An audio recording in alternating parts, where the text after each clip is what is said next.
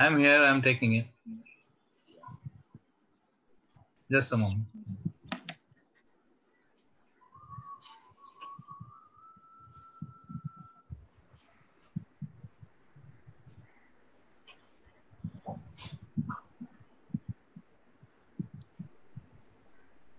Good evening. This is Dr. Shamsul Huda from Auto TV. We are live now. I'll request Dr. Ashok Shyam to start this webinar. Yes, so good evening, everybody, and we are live now. I'll show you a disclaimer slide to begin with, where we thank all our faculty for sharing their knowledge in this challenging time. We wish all our audience a healthy and safe day ahead. These webinars are dependent on internet speed, and we apologize for any internet issue if it happens in the course of the webinar. So over to you, Dr. Manish sir. Good evening, everyone. I welcome you all to this Advanced Deformity Correction webinar. And this is a combined effort of Asami and Posi. I would first thank Dr. Ashok Sham of Ortho TV, Dr. Shamsul Huda, and Dr. Ravi Chauhan for technical support. And without their help, this would have not been possible. Now, for today's webinar, we have two moderators, myself and Dr. Dhiren Ganjawala. I am Dr. Manish Dhawan. I am Senior Consultant and Professor of Orthopedics at Sir Gangaram Hospital. I am also President of Asami India, and I am a limb reconstruction and deformity correction surgeon. Now, Dr. Dhiren Ganjawala is President of Pediatric Orthopedic Society of India, and he has done his orthopedic fellowship from Boston, and he has his own Ganjawala Hospital. Now, first of all, I welcome Professor Dror Paley from Paley Orthopedic and Spine Institute, West Palm Beach, Florida.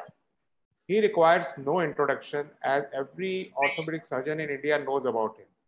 He is the author of Principles of Deformity Correction, which is a Bible for many surgeons practicing deformity correction.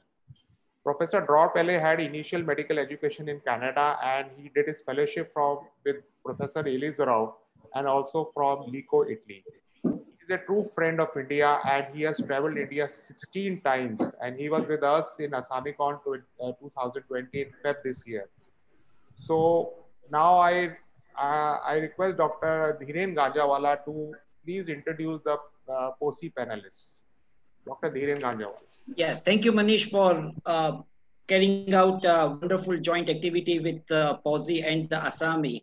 First of all, I would like to introduce to you, actually, the person does not need any introduction. That's Professor Ashok Johri, the past president of Posi, the past president of Indian Orthopedic Association, and the current editor of Journal of Pediatric Orthopedic B. So I welcome Dr. Ashok to this meeting. Then we have Dr. P.N. Gupta. He was a vice president of Pediatric Orthopedic Society, a very eminent deformity correction expert working in Chandigarh. Then we have another faculty, the panelist, Dr. Cherry Kovur. He's from Cochin, and again, a person who has a great interest in deformity correction. Yes, Manish, you can introduce the Asami panelists. Yeah, our dear Dr. Mangal Parihar, he had his medical education in Mumbai, and he is honorary professor of University of Mumbai, and he had done his fellowship under Professor Dror Paley. And at present, he is a senior member of Asami, and he has his own hospital, Center of Limb Lengthening and Reconstruction in Mumbai. Our second panelist is Dr. Milind Chaudhary. He had done his fellowship under Professor Dror Paley and Professor Elizarov, both. He is also past president of Asami India, and he is also honored professor of Elizarov Institute, Gurgaon. He is director of Limb Lengthening and Deformity Center at Akola. Dr. Ruta Kulkarni, she is associate professor at TGI of Swasti Rog Pratishthan in Miraj. She is vice president of Asami India. She is a limb reconstruction and pediatric orthopedic surgeon. So these are three panelists from Asami, and over to now to Professor Dror Paley. Professor Paley.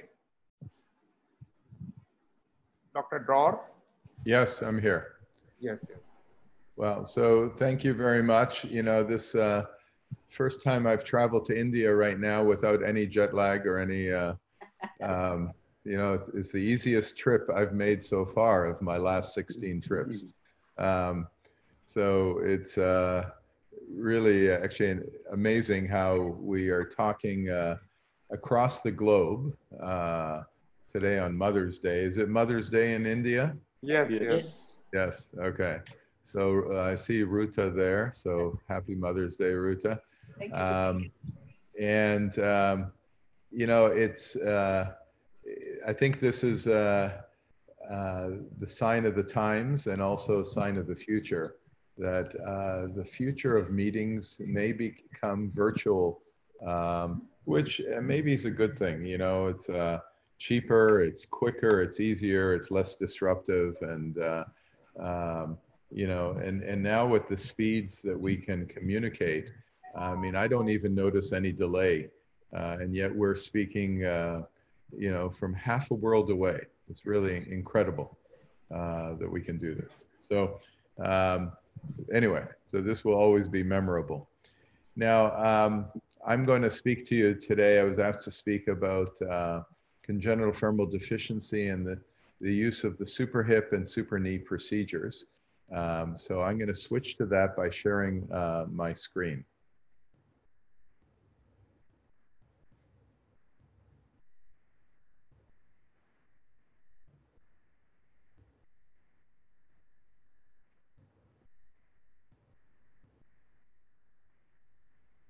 There we go. Can you all see that? Yes, sir, we can see that. Very good. So these are, this is a sign at the entrance of our institute. And these are just, you know, every year, especially just around this time of year in May, a lot of children, because of the upcoming summer holidays, begin their limb lengthening and reconstructive journey. And so this is just one group of them from a few years ago, all with either CFD or fibular hemimelia or tibial hemimelia, you know, all about to start lengthening around the same time. So, so we're going to talk about the super hip procedure, and but we need to back up and talk about the classification of CFD. So I think most of you are familiar with this. It's a 4-part classification, and type 1, which is divided into A and B, has is an intact femur with so you have an ossific nucleus of a femoral head. You have a femoral neck, which may or may not be ossified. You have greater trochanter. You have the shaft. You have a and you have a knee joint. You have a distal epiphysis, and so on. And usually the patella is present. Type 2, you have a true disconnect, pseudarthrosis. And type 3, you have a diaphyseal deficiency. And type 4 really is a different disease. It's a distal deficiency, more affecting the medial femoral condyle, and very rare, probably the rarest of all these types. I won't be speaking about that. I'm going to speak today particularly about the very deformed type 1A and 1B, which are the most reconstructible types. So we'll talk about the super hip procedure. Now you can subclassify amongst these types, and you know, in the type 1, you can have 1A, you have a normal, basically a hypoplastic femur, and these patients maybe have a little valgus of the knee. Type 1B, you have a retroversion and maybe a dysplastic acetabulum. And then the type 1A3 is the one that really has the coxavera, all the deformities that require the super hip procedure. And so for the 1A3s, we do use the super hip procedure. Type 1Bs, these are the delayed ossification of the upper femur. Why do we refer to them as delayed? Because actually, if you look at the natural history, eventually these cartilaginous areas will ossify.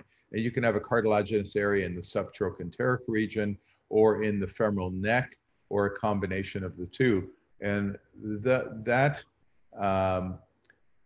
delay in ossification, you know, makes it also subject to many things, including breakage of these areas.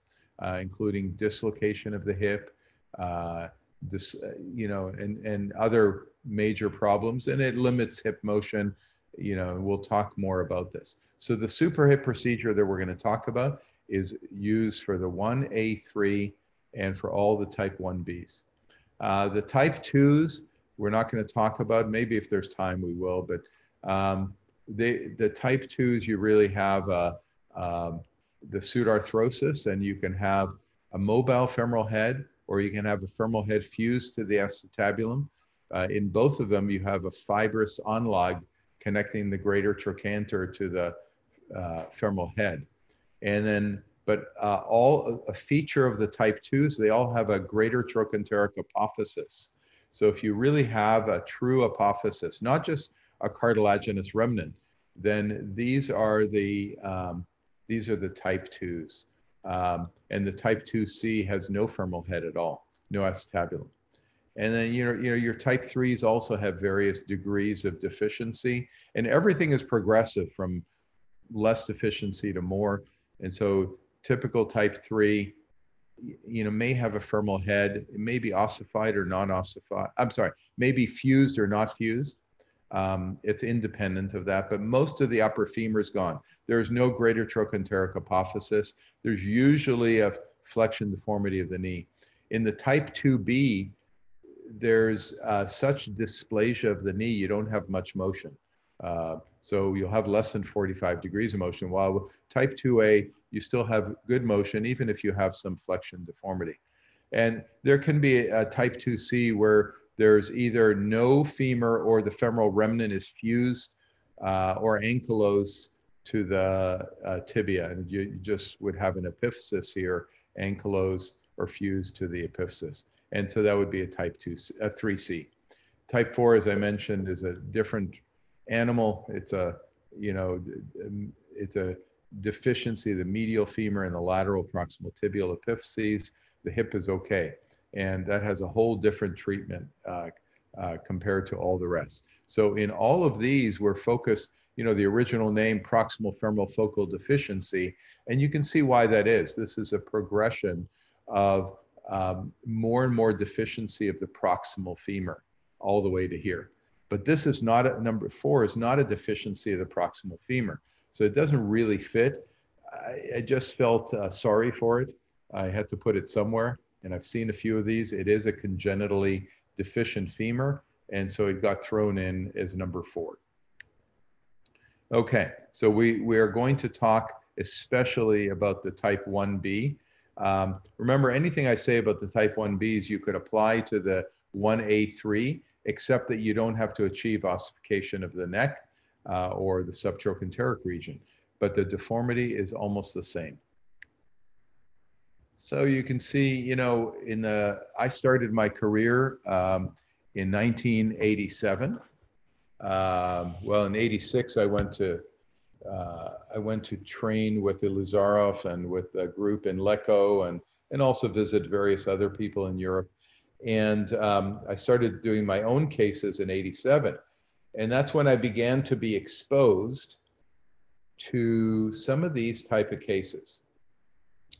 And in fact, the one that you see on the bottom, the x-rays on the bottom on the left and right, this was a child that I saw in 1997. 1997 is the year that the light bulb went on, and I finally understood what this deformity was. And I really did not understand that before then. So if you consider that I started in '87, and then I didn't really understand the deformity till '97, 10 years. First 10 years of my career, I made a lot of mistakes.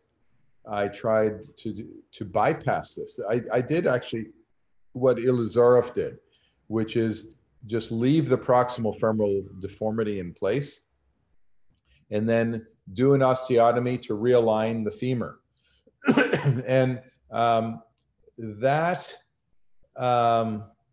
led to recurrent deformity. So I really, didn't understand, why is this deformity coming back? What am I missing here? And I think what we were missing is the fact that we looked at something like this and we said, that's coxavera. And we looked at something like you said, do you guys see my pointer? Yes. So we looked at something like the top left and said, that's coxavera. And then the second thing we said is that's the greater trochanter, you know, and or right here must be the greater trochanter. And then this entire part is the neck. And that's what we thought.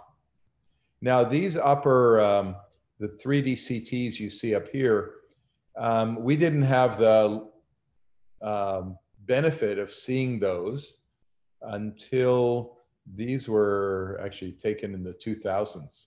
So I never saw this shape until sometime in the 2000s. So we unraveled this entire thing without seeing an MRI or a CT of all of this. And, but, you know, finally I'd figured out what is going on here. So let's proceed. So here's a great example. And I'm going to use this example. It's a case I saw maybe around 2004. And it is a boy from northern Italy. And you can see he's about 13. So 3D CT of this is possible. And you can see everything. And, you know, the lack of ossification here is isolated to the subtrochanteric region, this region here. Although in the old days, we thought that was the greater trochanter. So you could even imagine the greater trochanter being split here, but that's not what the pathology was. Now, by the time I saw this boy, I fully understood this problem, but I'm going to use his CT to show you what the real pathoanatomy is. And you can see even from the x-ray, you got a nice femoral head, a very dysplastic acetabulum. You can see, by the way, this is getting pulled out. It's going to dislocate with time. That's a natural history of it. You can see there's the physis here. Then you see some of the neck. And then you see a very sclerotic line here. And then we're going to discuss that sclerotic line is the greater trochanter. The whole neck is only this portion, this very short part here. All of this is the subtrochanteric region of the femur, the proximal subtrochanteric. And this already is the end of the subtrochanteric region where it meets the diaphysis, okay? So in fact, we were wrong initially. This was not coxavera. This was not the greater trochanter. So let's look at the 3D. So now as you look at the 3D, and I'll move it around, you can appreciate that, well, I mean, so that's what we saw in the x-ray. Femoral head, femoral neck. There's something here, maybe you see something there. You're going to see that's the greater trochanter. And this is the subtroch region. And this is the delayed ossification. So as we start going around, you'll start seeing that is the lesser trochanter right there. Now, let's look there. There's the first view that shows you the upper femur.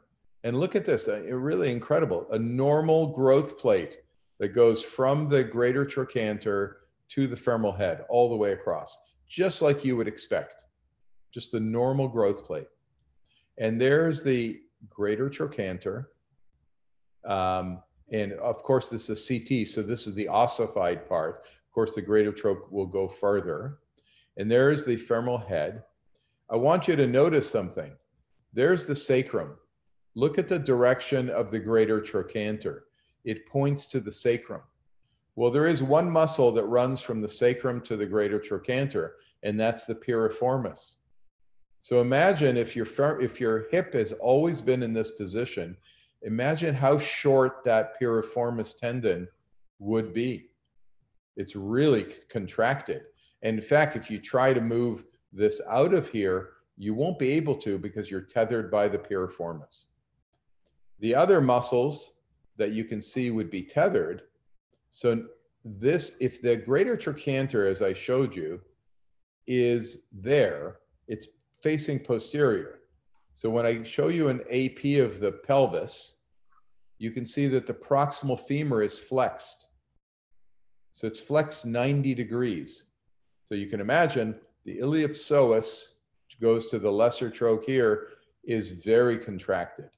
You can imagine that the rectus femoris, which comes from the inferior spine here, crossing this deformity like a bowstring, is very contracted. You can imagine that the tensor fascia lata, which starts at the inferior spine, superior spine, okay, and wraps around this, is very contracted, okay? And the other muscle that's really affected by this, we'll understand when we look now. So there's looking from the back. Well, you know that the hip abductors come from the iliac crest here to there. Well, normally, I mean, if you look at the other hip, they'd be going out to the side, okay? And so the hip abductors are very short. Why? Because you can see the hip abductors are going to run from there to there, while here they're only running over to here. They never get away from the pelvis. Look at the long distance of the abductor lever arm here, and look at the short distance of the abductor lever arm here. So the hip abductors are also very contracted. And because the top of the trochanter, you can see it should be at this level, but it's way up here. They're really short. So that's our fourth muscle, is the hip abductors are really tight. So we've got tightness of the hip flexors, hip external rotators, the hip abductors, and the rectus femoris. And this is all part of it. So part of the light bulb that went off in 1997 when I kept seeing recurrence was the part that I wasn't seeing. It was the invisible part. And the invisible part was the soft tissues. So the soft tissue contracture, once I understood the bony deformity, I could then imagine and draw for myself, where are these soft tissues? And that's when I realized what I was facing was a soft tissue contracture. We'll come back to that. So I created a model of type 1B CFD. And this is this model. So start with a completely normal upper femur in a child. And you can see the normal side with a growth plate here, and blue is cartilaginous. So you have the normal cartilage, and there's the growth plate right there of the upper femur going across the top of the neck to the greater trochanter, which is non-ossified. On the affected side, we have a non-ossified entire proximal femur except for the ossific nucleus. But the neck and the shaft are 130 degrees to each other. The greater trochanter is at the center of the femoral head, where it should be, the normal level. So that is our model. Our model is basically a normal hip, okay, but only looking at the upper portion of it. In addition, if you want to look at the acetabulum, we have a retroverted acetabulum. Okay, so our posterior lip is very small. We have a crossover sign, and so on.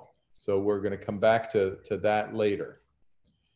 Right now, let's just focus on the proximal femur. So on the proximal femur, we can flex the upper femur so that the hip is 90 degrees flexed. And in this 90-degree flexion position, all right, let's look at the neck. Now that's because we have this flexion contracture. So look at the neck.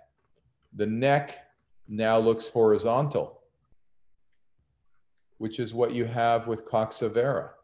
So as you'll become aware, the coxavera that we're really seeing is positional in its projectional. So the projection of the neck is horizontal. It's no longer a inclined femoral neck. it is a horizontal neck, like a 90-degree neck shaft angle. Okay. The next thing, so after we flex the upper femur 90 degrees, we can then abduct the femur from that position. So we abduct it. And when we abduct the femur, notice that the neck now has that declined inclination. So the projection of the neck goes from proximal to distal, like the most severe coxavera. So what we're calling severe coxavera is really the declination of the neck due to a combination of flexion and abduction. Okay. And so this is the position of the upper femur in these severe CFD deformities. Now, what about the distal femur? So distal femur, it's short, and we can glue it onto the neck by externally rotating it and attaching it to the proximal femur, which is in the deformed position. So this is the final deformity, final CFD. You've got the external rotation or retroversion. You've got the flexion, okay? And you've got that abduction of the proximal part. And you've got this apparent coxavera. Now, doesn't this look like our original X-ray? So we've got this severe appearing coxavera. This here, we assume is the greater trochanter, but as I've shown you, the greater trochanter is actually way over here. It's right here in the back. So this is what we call the bump. Okay, let's look at it from the side. So when we look at it from the side, we can flex the upper femur. Now, I want you to notice something. When we flex the femur in the sagittal plane, what happens to the neck? Because this is a 130-degree neck shaft angle, the neck looks retroverted. So this position converts the normal neck shaft angle into the appearance of a retroverted femoral neck. So since the neck is normally 130 degrees, this becomes a 50-degree retroversion, okay? Relative to the horizontal, it's 50 degrees retroverted, which is a lot of retroversion. Now let's look at this. So now we abduct that fragment. When we abduct the fragment, it maintains that retroverted appearance, points the, it moves the trochanter more proximal, which therefore shortens the distance of the abductor muscles so they contract. So in this position, we have a very shortened abductor mechanism. We also have a very shortened piriformis muscle going to the greater trochanter because of that distance. It goes to the piriformis fossa. And then you can see our tensor fasciolata, that's going to be shortened as it bowstrings across. Our rectus femoris is going to be shortened. So we are, it's a chicken and egg thing. Which came first, the contracture or the bony deformity? We don't know. It happens in utero, but they go hand in hand. And certainly the bony position promotes the contracture because the femoral head and neck never leave this position, even though they move. And then we add the distal femur. And by adding the distal femur, we also externally rotate it relative to the neutral pelvis. So by the way, everything is relative to a horizontal pelvis lying on its sacrum like that in the normal AP position. So we externally rotate it. So now you have an external rotation combined with an apparent retroversion, apparent. So this is a real retroversion with apparent retroversion, with apparent varus, okay? And notice this thing. This looks like the proximal femur is extended, and yet we have a flexion deformity. Now you might say this apparent extension is what compensates for the flexed proximal femur. Otherwise, the leg would be pointing straight up. Okay, so if we didn't have this apparent extension, then the leg would be pointing straight up. And the retroversion helps with that apparent extension. Okay, so it's a very complicated geometric thing. It's interesting. So this model, which I'm hoping is helpful to you, this took me a year to figure out how to explain this. And it has a little story to it, because the artist who did all these wonderful drawings, her name is Pamela Ross. She still works with me.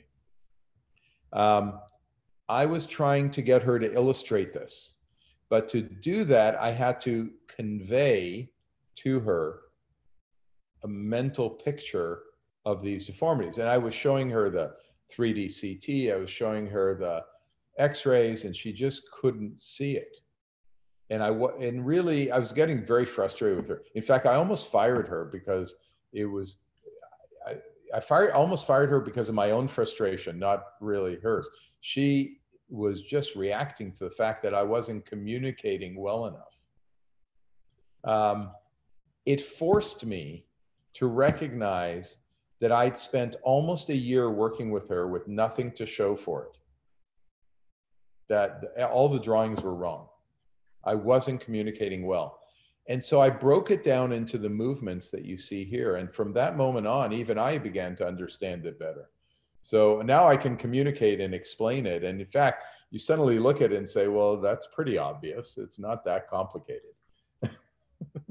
It always is after the fact. I mean, Einstein's theory of relativity, when you really break it down now, is pretty obvious and not that complicated. But it's getting to the point where you can visualize this and come up with the idea that was the challenging part.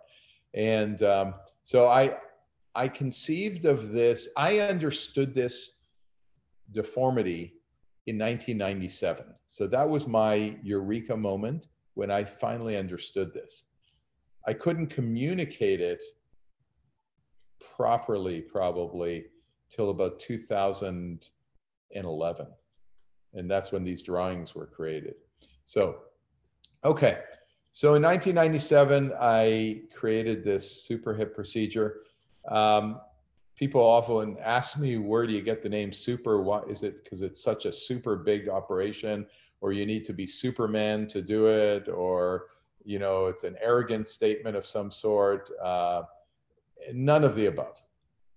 It came from, we were doing these procedures rather commonly, and we have to, for billing purposes, we have to code every procedure. And as you know, this procedure has a lot of steps. There's like 50 steps and has about 30 or 40 codes that you have to put down in order to get paid for it.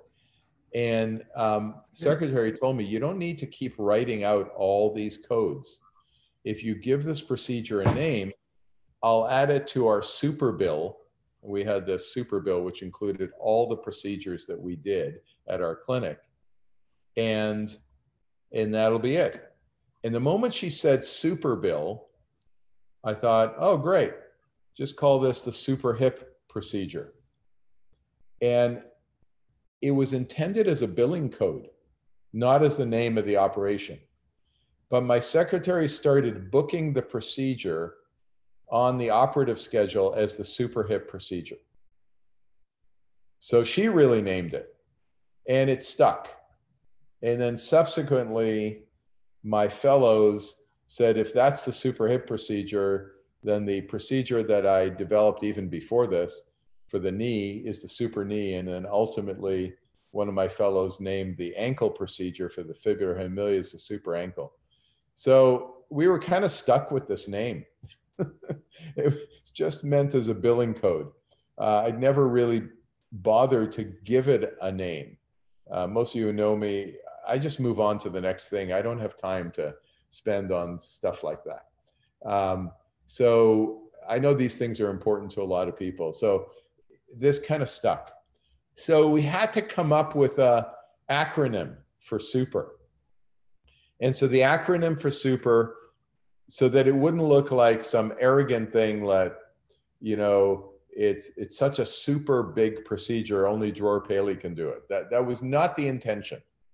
Okay, never has, never was never, you know, I get criticized for the name super hip all the time. Now I kind of laugh at it, but anyway, so we gave it an acronym: Systematic Utilitarian Procedure for Extremity Reconstruction, which could mean anything. Anyway, sounds good. Systematic Utilitarian Procedure for Extremity Reconstruction. And that's what super stands for now. But that was actually, we came up with that a couple years later, not at the time. So this, I wrote up the explanation of this in one of my book chapters, and some people have found that quite amusing. So let's come back to this. So the first super hip was done in 1997 for a subtrope type. And in fact, it was one of Dr. Herzenberg's patients. He showed me one of his cases, and I said, you know, that case would be best done with this new operation I visualized in my head. And, you know, I can't believe he let me operate on his patient. Of course, it's safer to operate on someone else's patient the first time. So we did it, and it was a great success. So, like I said, there is some history to this whole thing, which is rather amusing. The case you just saw, you can see after the super hip procedure, and I actually demonstrated this case in Aschau, Germany. So this Italian child came across the border, and we did his surgery there. And actually, he's never had a lengthening, but he's ended up with a really fantastic hip. And I saw him not long ago, and you know, now he's an adult. And you know, I asked him, what's the difference? He still uses a prosthesis. And his answer was that now he can walk as long as he wants, as far as he wants. Like before, he couldn't walk with his friends into the village to go to the pub or to any event or anything. It was just too far. He needed to drive. Now he could walk with his friends. He didn't get tired. You know, it made a huge difference. So, you know, there's all kinds of controversy about lengthening for CFD, you know, how much, you know, versus amputation and so on. My argument is all these people who do amputation, even if that's what they want to do, like a Symes amputation, still got to fix the hip. So the super hip procedure is a standalone procedure. It doesn't mean you have to lengthen, but you do need to normalize the hip. I mean, to leave the hip the way it was is you know, like this, leads to arthritis, leads to all kinds of problems. And so you're much better off to fix this, end up like this, mobile hip, mobile knee, and then, you know, what else you do, whether you lengthen or whether you just wear a prosthesis or whether you do a Symes amputation, you know, that's a whole different matter. Okay, so let's go through this procedure. And this is I will start by saying that, look, this is a procedure for people who are very familiar with the anatomy around the pelvis, hip, and femur, and knee. And if you're not that familiar, get familiar before you do one of these. This is not for inexperienced surgeons. I hope I don't create a rash of disasters by, you know, people going out and saying, I want to try that. And it has happened, okay? I'll never forget a story with Professor Elizarov. I was at a meeting in Houston, and someone who was just starting with his method took on a very complicated Olier's disease, and he put on a frame for the femur and tibia and so on, multi-level correction. It was a disaster. It was terrible. It was so many complications. And he was so proud of it, though. And he turned to the professor and he said, what do you think of, you know, my case? And the professor said, that is my apparatus, but that's not my method. And, you know, I always remembered that because I see people doing the super hip, and I want to say that's not my method. What you did is not the super hip. It's not, you know, and the problem is they label it. And if it fails, by the way, it's not they failed, it's the super hip failed. I always find that, you know, I think that's a quality of human nature is we're not good at taking blame for ourselves, certainly not in front of our patients. Okay, so please, you know, understanding this is one thing, doing it is another. And I don't think this should be done by every person. I think it should be done by regional centers that get a lot of experience in this. And I think it's important for every orthopedic surgeon to know so they can refer such a case to local experts. All right. So the first thing was we created a model, as we've discussed, of this. And when we start this operation, the patient is supine but on a bump. This is very important. Patient is rolled about 45 degrees. Okay. This position is very important. The bump's not under the back. The bump is under the ischium. And it's very important that the bump be right there under the ischium, as you can see, and that it really rolls the patient. Okay. You need to be able to pull the bump out. And in order to pull the bump out, we actually put tape around the bump and make it into a string and pass it all the way up to anesthesia. And then when I say to them later, pull out the bump, they can just pull the string and boom, it comes out. Okay. No one needs to go under the table.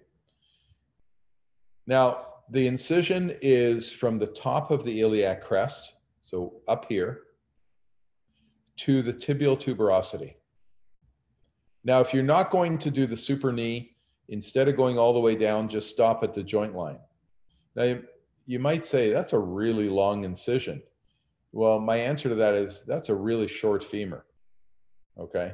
So this is not on that femur, this is on a short femur. I guess if you had a really long, relatively long CFD with this deformity, you can do this as 2 sections and tunnel in between and leave a skin bridge. And in fact, we do that on the odd case, especially the older children who present, because they have such a long thigh relatively, and you don't need that whole length. You'll understand why you need all of this length by the time I finish the description. You then elevate the anterior flap. Now, I'm going to tell you right now, this seems like the easiest part of the procedure. This is one of the toughest part of the procedures to do well, and especially with a cautery. So this is going to bleed a lot. So I do this with a cautery, and I elevate the whole thing, moving the cautery very quickly. The problem is, if you go to do it with a cautery, you will create, you know, multiple rents in the fascia, rendering the fascia useless for the super knee. So we're going to harvest this fascia, but it means that it can't have big holes in it. So the cautery is harder to control than a scissors. And with the scissors, you can peel this off, but you get a lot of bleeding and it takes longer. So I take this whole flap down very quickly, the full thickness, no fat left behind, but I put it at an angle that I can really elevate the big flap. I like to find the lateral femoral cutaneous nerve. It's not critical, but I do like to find it and decompress it. But it does represent one end of where I cut the fascia. The other end is where the patella is. And where the patella is, we make a little rent in the fascia lata, or the iliotibial band, next to it. And then we connect these two either with a scissors or a fasciotome. Okay, so that's the anterior cut of the fascia. Now, posteriorly, we put our fingers inside the fascia up to the intermuscular septum, and we make a little cut down here behind the septum. So actually behind the septum, and we go up. And we go proximally. And then at the very proximal end, you separate the fascia from the gluteus maximus muscle. So you start separating the muscular attachment of the gluteus maximus to the fascia lata. And then you peel it off, cutting it across at the muscle tendon junction anteriorly with the tensor fascia lata, going a little further with the gluteus max. So then you have this long piece of fascia going all the way to Gerdy's tubercle. Now, if we do a super knee, we're going to split that in two, use the anterior half going medially, the posterior half going laterally for the reverse Macintosh and Macintosh procedures. And then we're going to, create ligaments. If you don't need to do a super knee, at the end of the procedure, I just remove this, okay? So the fascia, removing the fascia is important both for exposure, but also if you're going to do subsequent lengthening, your fascia will tether your lengthening. So think of it as the enemy of lengthening, so you take it out.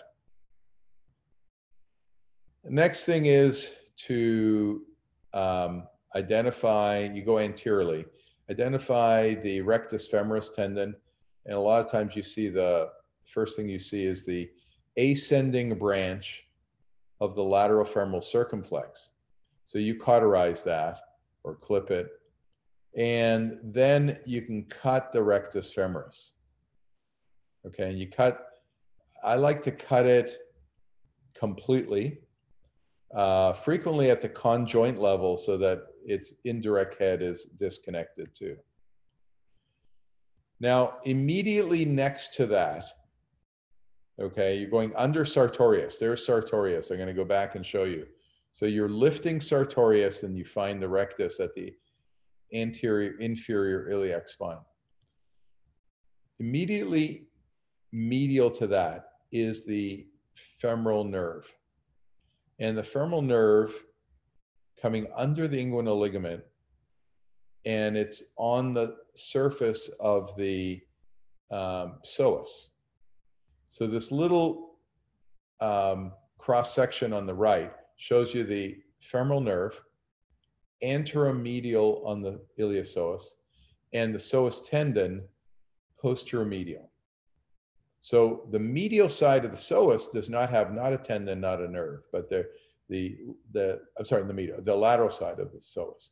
The medial side has both, one in the front, one in the back. And they're very similar sizes to each other.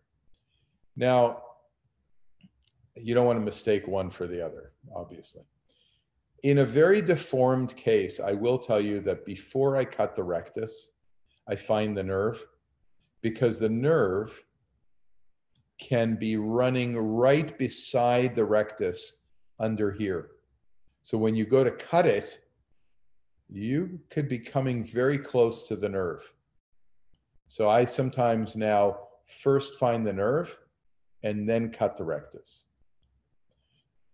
Now, you then elevate, so remember, this is on the anterior surface of the iliopsoas.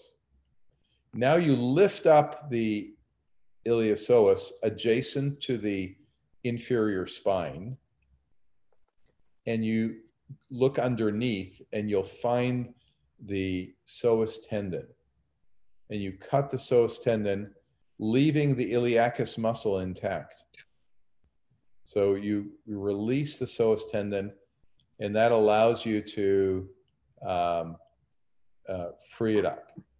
And you're gradually releasing structures that are flexors. Your first one was the tensor fascia lata. Second one was the rectus femoris. And the third one is the psoas tendon. So once you've done that, you're done in the front. You've released all of the anterior flexors that you want to release. The next step, to go posteriorly. Now, to go posteriorly, the way you get there is by retracting the gluteus maximus muscle. Now remember, you found the gluteus maximus way back here, okay? So when you took off this fascia, you took it off the maximus. So you already see the edge of the maximus. So when you come to the back, you retract the maximus, you open up the bursa, and you can find your sciatic nerve if you want, okay, and decompress it. And you look for the border of the piriformis muscle, the inferior border. Now, we're going to be cutting the piriformis tendon. Now, notice on this picture, there's an artery and vein there. So, in fact, you can usually see it here. That is the terminal branch of the inferior gluteal vessels, inferior gluteal artery and vein. So the inferior gluteal vessels run posterior to the piriformis, and they anastomose with the medial femoral circumflex, which gives circulation to the femoral head. So it's kind of a supplementary, redundant circulation to the femoral head. And for that reason, please be careful and do not cauterize this, do not release this. Be aware of its existence. And when you cut, it actually helps you identify the inferior border of the piriformis. Sometimes it's hard to separate the piriformis from the gluteus medius. So that's the border of gluteus medius. Now, what's hard to see here, gluteus medius is actually more lateral. It's actually overlaps the superior edge of piriformis. So gluteus medius you can separate from here, but it has a very sharp posterior border. It goes to the greater trochanter, and it is completely separate from the piriformis. And you can find that difference. It's a little bit complicated the first few times. So you release the piriformis. It doesn't matter if you cut it at the muscle or the tendon, you're trying to completely separate it. Okay? Obviously, be careful of the sciatic nerve. Once you've done that, you then, the last muscle that is tight is the abductor. So now you split the apophysis. You split it by splitting the inferior spine, superior spine, and then the crest of the ilium. And you split it just like you would do for a Salter osteotomy, cutting with a knife all the way across here. So inferior spine is easy to split. The rectus femoris tendon is on the lateral side. The superior spine is easy to split. They're both wide. The interval between them, the interspinous crest, is very narrow. And so try and cut through that. It sometimes has some vessels. It actually has this continuation of the lateral femoral circumflex, ascending branch. Okay, when you slide this off, that's called an abductor slide. And on the inside, when you slide off the medial side, that's called an iliacus slide. So you are, in all of those, by the way, I mean, I don't know how it's done in India, but we have to code for all our procedures, and we also get paid for them. So that each of those is a code. So that's lengthening of iliacus, lengthening of abductors. So we are it's called an abductor muscle slide, iliacus muscle slide. And the iliacus muscle slide, of course, is contributing to it's the last flexor you're releasing. Now the abductor, I said it's the last flexor. It's not completely true, because the front half of the abductor reaches in front of the hip and therefore acts as a flexor, especially with this deformity. So when you take down the iliacus, the hip abductors, you are also doing partially a flexor release. So you're releasing, it's the last flexor, truly, is the hip abductor. So when you take that down, you have done everything you can do extra articular to free the hip a hip flexor contracture, okay? And it's mostly a extra-articular hip flexion contraction. You've also now treated the hip abduction contracture, which tethers the greater trochanter. So you've untethered the greater trochanter by releasing the piriformis and by sliding the abductors and by lengthening the tensor fasciolata. So again, I want you to picture the soft tissue part, which is just as important as all the bony work. Notice how much soft tissue work there is before you can do anything with the bone. The next step is to cut the periosteum on the femur and elevate the quadriceps. Now, this last step is the last muscle to move, but this is not because it's contracted. This is for exposure. So you're exposing the femur, putting Hohmann elevators under the periosteum, and that becomes your abductor release. I mean, quadriceps elevation, not release. Once you've exposed the femur, and where do you stop? You stop at the bony cartilaginous juncture of the greater trochanter. Okay, so give me 1 second. I'm going to turn down the air conditioning in my room. I'm freezing here. 1 second.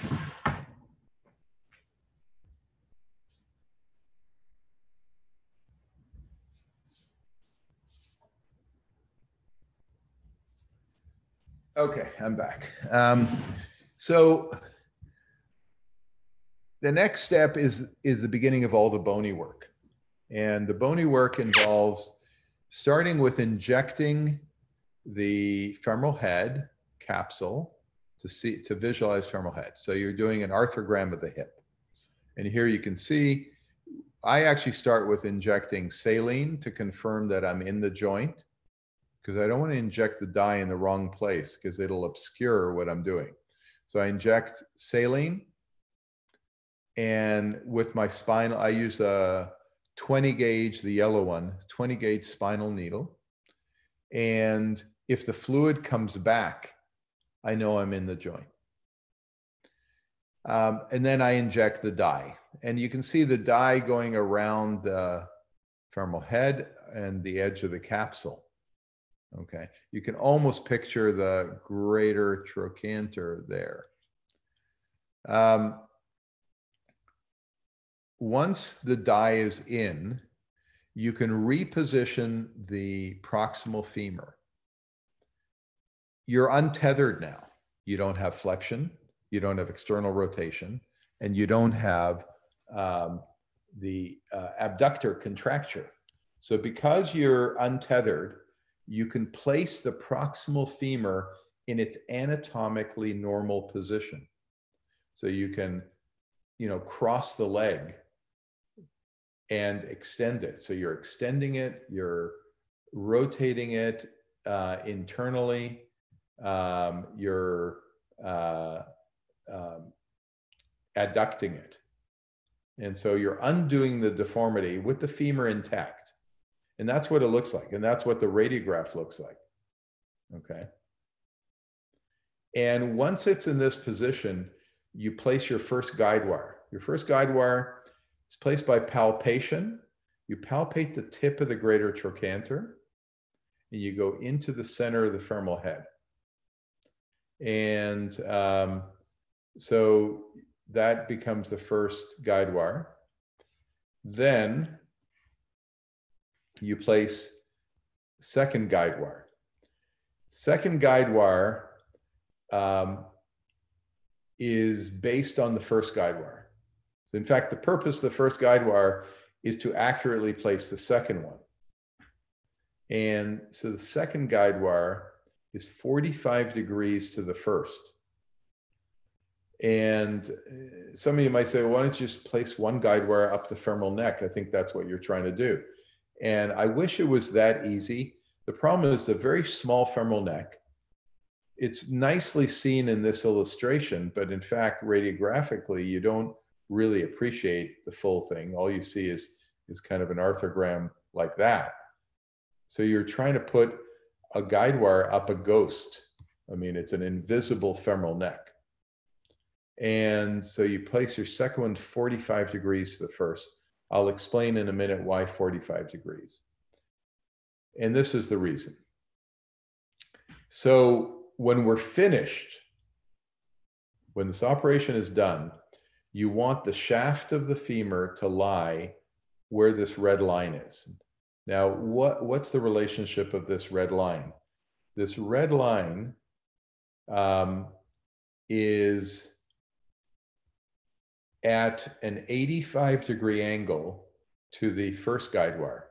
So just remember the normal joint orientation angle, the MPFA, should be about 85 degrees. This red line is 130 degrees to the neck. In other words, a neck shaft angle of 130, which would be normal. So that would be your angle there, 85, 130. So to create that, if you look at this triangle created by the two guide wires, okay, where this is 130 and that's 85, then this angle, if this is 130 here, this must be 50 here, right? 180 degrees. And then rule of, Euclidean geometry, this adds up to 180, 85 plus 50. So therefore this must be 45. So this is a very basic thing. Okay. This is I use this for every hip osteotomy, by the way. The only time this is off is if the greater trochanter is overgrown. So if it's overgrown, of course, it throws everything off. But assuming that you don't have an overgrown greater troch, this is the normal relations. So you don't have to think of all this. All you have to do, use a goniometer, first guide wire, second guide wire, 45 degrees. So I place the second one 45 degrees, and I don't worry about being in the center. And then I go to the lateral, and I place a new second guide wire based on the first one. So the first one showed me where the 45 degrees is, but this kind of the second guide wire is based on getting it exactly in the center of the head. Now, the center, this view is one of the most confusing views. It is a cross-table lateral view with the image intensifier. And what you should see, okay, you can see it here on so there's the guide wire, but you can see here the dark shadow in the middle, okay, is the ossific nucleus. So that's the ossific nucleus there. And then around that is the femoral neck. And so you can see here this clear zone, that's the femoral neck on the arthrogram. And lastly, you'll see the femoral head outline, which is there. And if you look carefully, there's actually a fourth ring, and it's the acetabular outline, which you can actually see here as well, is there. So there are actually 4 rings, but